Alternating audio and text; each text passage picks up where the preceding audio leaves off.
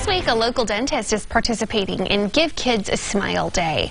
Dr. Paul Bartolaccio is in Girard. They're giving free dental care. It's for children without insurance whose families might not be able to afford it otherwise. Dr. Bartolaccio says kids shouldn't have to go without dental care.